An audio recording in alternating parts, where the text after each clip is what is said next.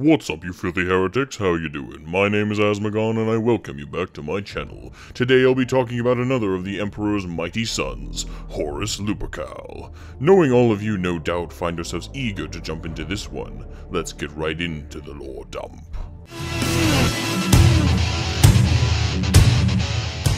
Like his brothers, Horus was swished across the galaxy by the Chaos Gods in an attempt to hinder the Emperor's plans. It's the same song and dance we've had with all the Primarchs I've covered thus far, and, spoilers, it's going to be in the rest of their videos too.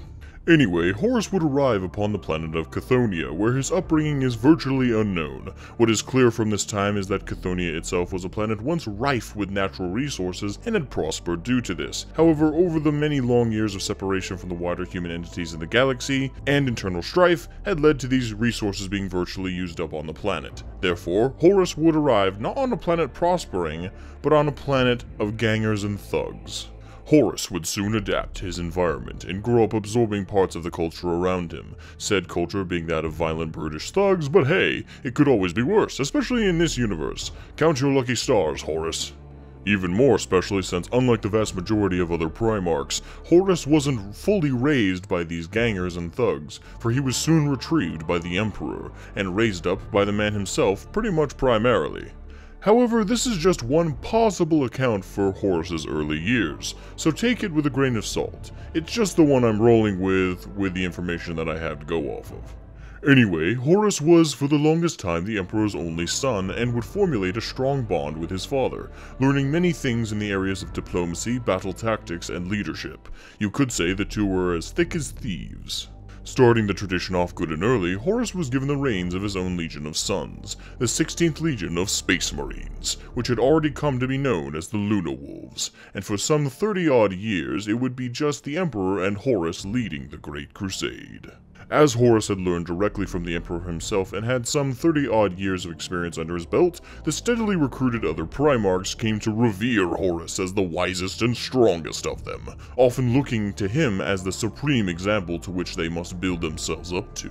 One thing to note about Horus, which would serve as his greatest strength, but would also be the key to his eventual downfall, is his mastery over human psychology. Horus was famed for bringing human worlds to heel under the Imperium's banners, simply by exercising those worlds' traditions and being able to instantly recognize someone's greatest strengths and crippling weaknesses.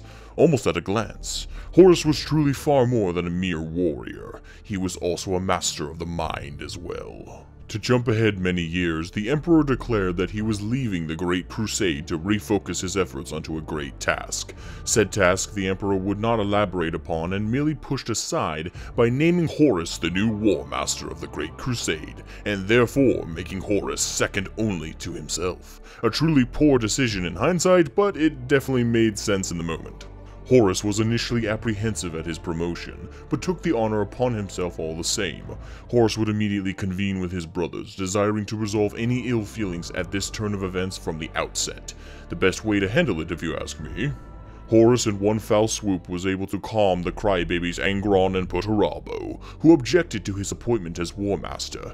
He was already being cheered into office by Sanguinius Fulgrim and Lorgar, and he was met with contented respect and acceptance from Rogel Dorn, Girlyman, and Jagatai Khan, whom he respected most and sought advice from above all of his brothers. Despite this celebratory occasion, Horus's mind was far from content or joyful. Though the Emperor had delivered the news as some mighty achievement and success, Horus didn't see it that way. The Emperor had abandoned himself and his brothers to retreat back to Terra, and didn't even bother to tell his own generals what he could possibly be doing that was so important. Surely at least he, Horus, was trustworthy enough to be given the explanation. No. The Emperor may have made a big spectacle, but in reality he had merely given Horus his dirty work. The Emperor would get to sit back comfortably on Terra, while he, Horus, would be winning the Emperor's Imperium for him. This would be the moment in which Horus's mental armor would find a chink formed at its heart. Side note, after a pep talk from Sanguinius, Horus decided to rename his legion to the Sons of Horus, which the Emperor had recommended after naming him War Master. I decided to include this detail to stress how much Sanguinius was a bro to his bros, and to reflect why he meant so much to the majority of them. Well, heretics, that marks the end of the first half of Horus's story. That's right, it's a two-parter! I could have fit Horus's story into a single video, however, considering his significance to 40K as a whole, and how much of a universe-redefining man he was, I feel it necessary to award him a two-part breakdown. Thanks so much for watching, everybody. My name is Asmogan, and I look forward to unveiling the second half of Horus's story in part 2. Looking forward to that next week, and remember, for the Imperium, my brothers.